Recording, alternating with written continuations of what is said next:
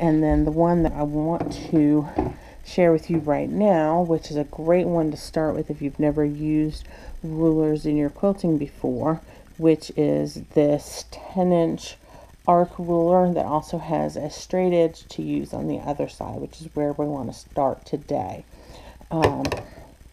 Now this one has great marking lines on it. It has here on the straight side there is a mark for a 1/4 inch line, and then there's one that's another 1/2 inch, and then it has markings in the corners for 45-degree angles, and then it also has on the arc side as well, it has 1/4 inch and then another 1/2 inch in. These are all guidelines that you can use to help you as you are quilting to keep lines and spacing consistent. And then there's also markings that go across the ruler if you need those, if you have a particular design that you need to help with that marking as well. Now what's great about all of these rulers is on the back side of the ruler there is this fine grip. It's almost like a super fine grit sandpaper, totally safe for your fabrics, but it helps to make sure the ruler doesn't slide as you're using it. It kind of grips the fabric just slightly so that, and you put it on your fabric, it stays where you need it until you're ready to move it. So let's get started with this. I'm going to work on this little quilt image that I put together for us to show you how to use these rulers. I'm going to start with this block right here. I'm going to do some cross hatching. Now, just a few things to mention about my setup. We have a great tutorial on the website, the Sewing by Sarah website, on how to set up your machine to use rulers. But just to mention, I do have a ruler foot on my machine. Now, my machine is what's called a high shank machine, which means that the rod that comes down to connect my presser feet is a shorter one, meaning it's higher up. So I have on here, I actually have a low shank foot that is attached with an adapter. I also could have put a high shank foot on here without the adapter. If I'd had that available. All I had was a low shank foot. My old machine that I have is a low shank foot or low shank machine, so this ruler foot works on it without the adapter. So you just want to make sure you have the right one for your machine if you need to use the adapter to make it fit your machine. There's also a super low shank one that's available. So you have 3 different ones to pick from. You just need to figure out from your machine's manual what type of machine you have, either a high shank or a low shank. The idea is when you put this down, you want to be able to move the quilt sandwich underneath the foot so that you can move it freely and be able to move the quilt sandwich around where you need it to go once that foot is lowered. The other thing that you want to do is you want to lower your feed dogs. On my machine, I actually have a button that puts my machine into free motion mode. Sometimes there's a button on your or a lever on your footbed. Other times you have to physically cover up those feed dogs. Consult your manual to figure out what you need to do in order to lower your feed dogs. We have a tutorial on the website on how to set up your machine properly, so you take a look at that and it gives you some more great details on how to set that up. But do not use these rulers unless you have a ruler foot on your machine, because that is what is going to keep these rulers from getting underneath that needle and causing any damage to your machine. You always want to make sure that ruler foot is in place first. So I'm going to start in this corner of the block, and I'm going to come down here, and I'm going to start on this side, and the first thing that I'm going to do is find my starting place. So I want to line my foot up. I'm using this 45-degree line on the ruler, and I'm putting it even with the edge of my block, and I'm using this ruler to help me guide where I want to start. And I'm going to line up the middle of that foot with the edge of the block. I'm going to take one stitch, and I want to bring up my bobbin thread and pull it up so that I can have a neat start exactly where I need to be. And I'm just going to hold those thread tails so they don't get bunched up and messy. And then I'm going to gently and slowly start and just move and keep that ruler foot and ruler right together along the edge until I get to the edge of the block. And there I am at the opposite edge. And I have my first line. Now I'm going to travel, and I'm using the ruler to help me. I'm keeping it straight along the edge, 1/4 inch away from the edge of the block, just to keep it straight. And that 1/4 inch is important because the ruler foot is 1/2 inch wide, meaning there's always a 1/4 inch from the needle to the outside edge of your ruler foot. And you have to keep that in mind when you're using these rulers. You always need to account for that 1/4 inch. So I need to go a little bit further, because what I'm going to do is that 1/4 inch line on the ruler is going to line up right along the line that I just made. And I'm going to go straight back up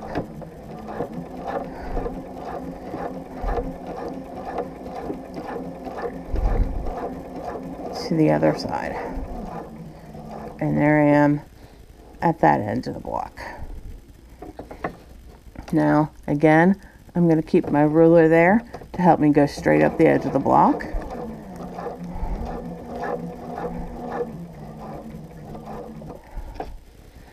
And then I'm gonna just a hair too far, because my ruler is not quite touching the foot, so I'm going to come back down until they do. I'm going to keep, again, the 1/4 inch on the ruler aligned exactly with the line I just stitched, and I'm going to move my ruler and my quilt together to come back down this line.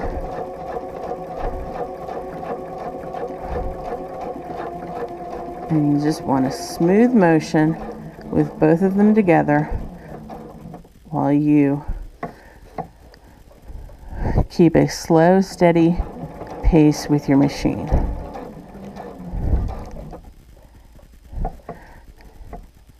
And I need to go one more stitch over, and that gives me enough room to line that up. Now, one of the things that you want to be careful with as this line gets a little bit longer is I always try to make sure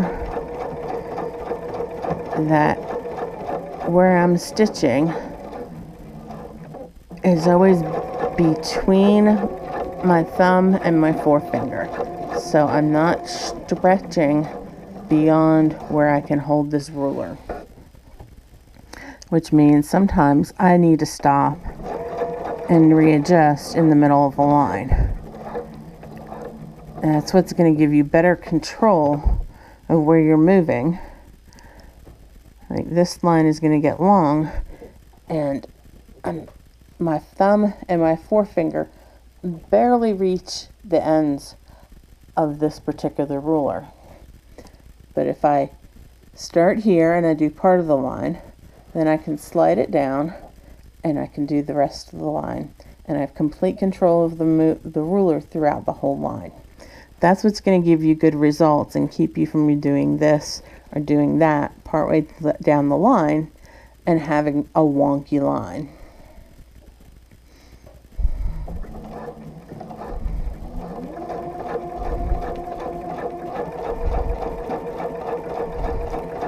see as I approach my thumb, I'm going to just stop briefly, and I'm going to slide my hands down and reposition and keep good control over the ruler and the quilt.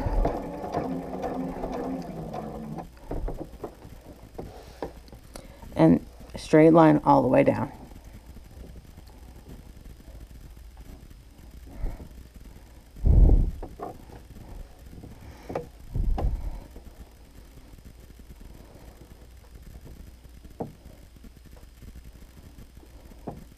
Now I'm going to finish quilting the rest of these lines, and then I'll come back and show you how to do the cross hatching for the opposite way.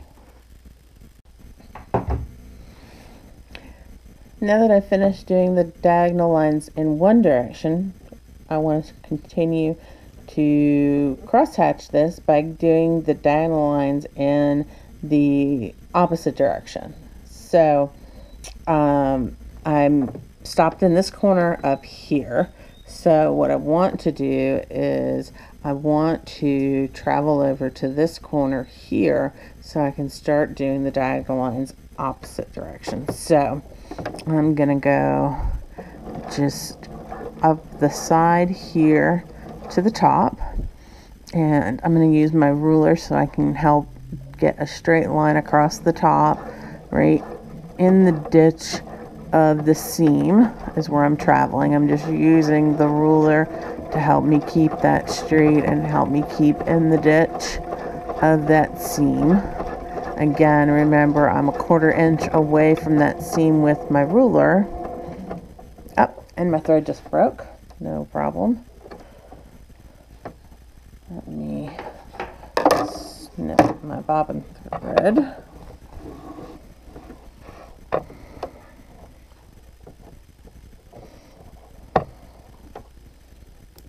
It will happen, depending on your thread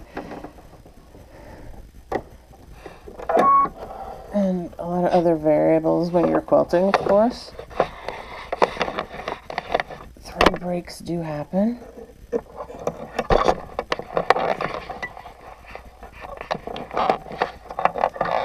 about that. I think I bumped the camera while I was doing it.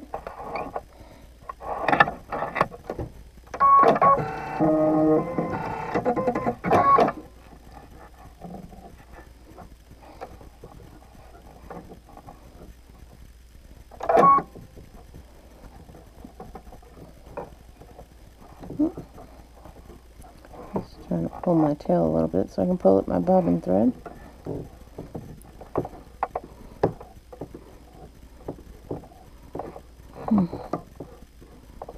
Seems to be knotted. There we go.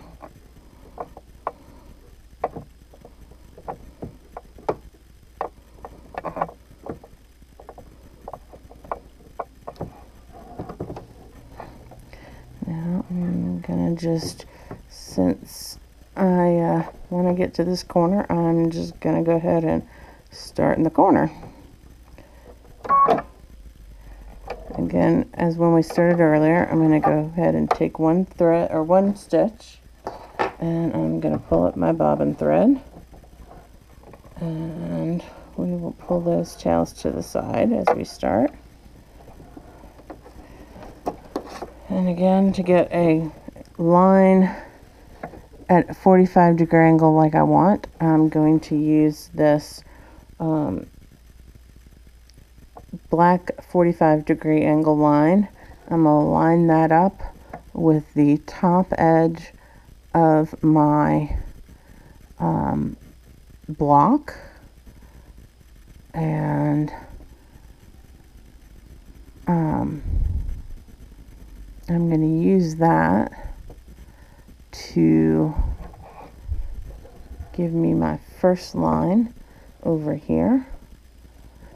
And I'm going to bring that foot to the and I'm going to hold my tails, and I'm going to slowly stitch that first line. Okay,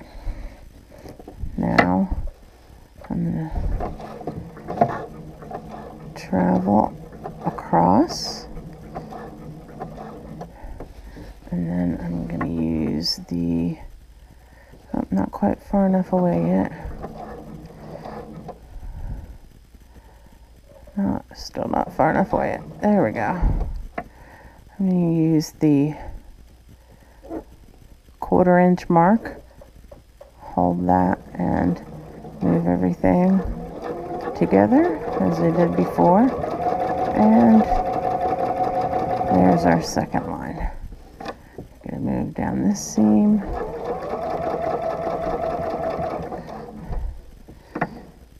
nope, not quite far enough, line that up on the line from before, and travel back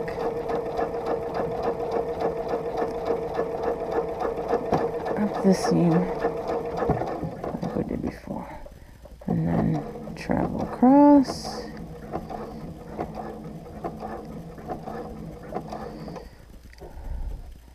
get that on that seam, or in that seam line, and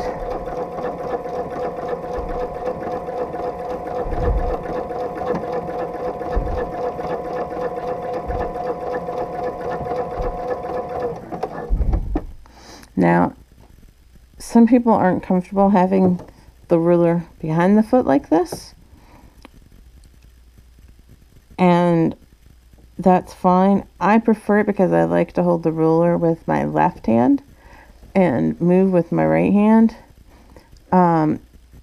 If you're not comfortable with the ruler being back here when you do this, the other option would be to start your second set of lines on the bottom right corner of your block. Then you would be holding the ruler this way.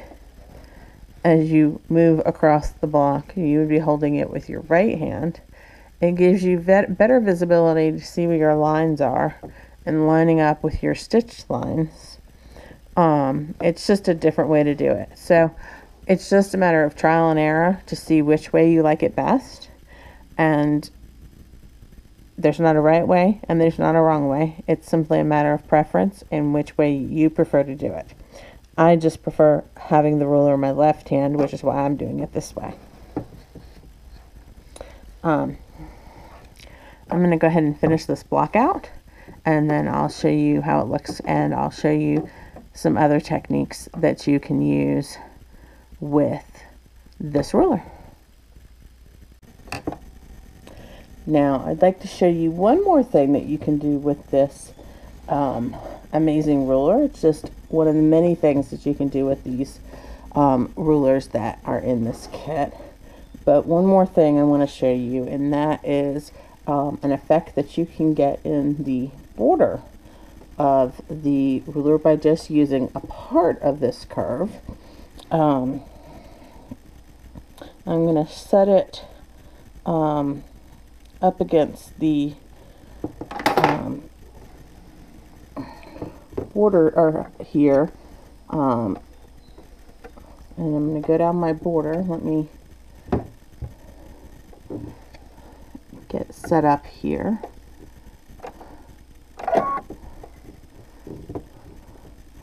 And I'm going to get started here, right at the bottom of my border. And I want to just start so that I can pull up my bottom thread. I take that one stitch and that allows me to bring up my bottom thread so that I can bury it later. Now I'm going to use my ruler, and again, remember, I want to accommodate for that extra little amount that the ruler foot takes up.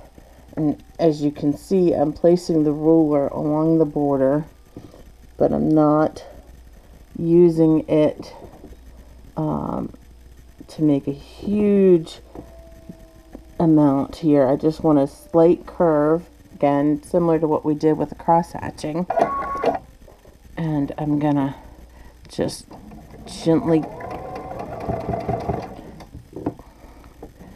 oh, sorry, I forgot to put my feed dogs down. That's why it's not moving gently along my ruler. And I'm just going to use it to make a gentle curve. And see, that gives me a little curve there. And then I'm going to move it again.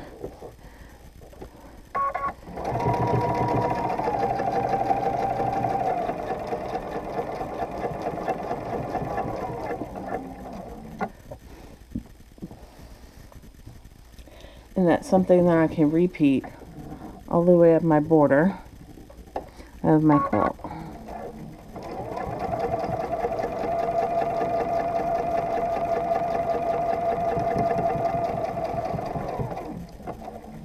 Now, what I want to do is I'm going to come back down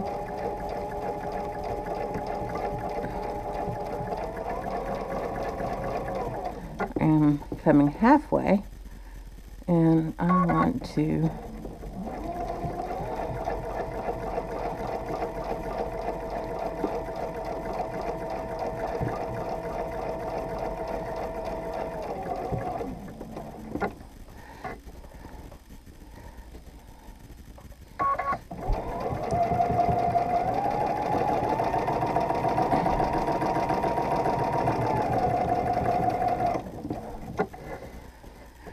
and I just want it to repeat that. Let me rotate that around so you can kind of see a little bit more what that looks like. And that just gave me a little bit of a repeat in between the ones that I just did. And so that gives me just a little bit of the design there.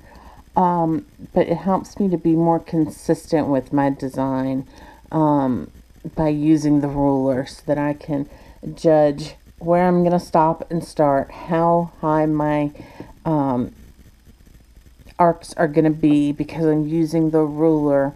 And in that case, just so you can see, I was using this top line on the ruler, the dashed line, and that was what I was putting along this seam on the border, and using the outer edge of the arc as my line that went against my foot.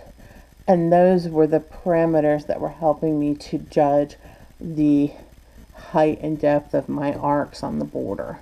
And then I would also repeat that on the other side, using the same thing on the other side of the border, and that would give me the same repeat on the other side.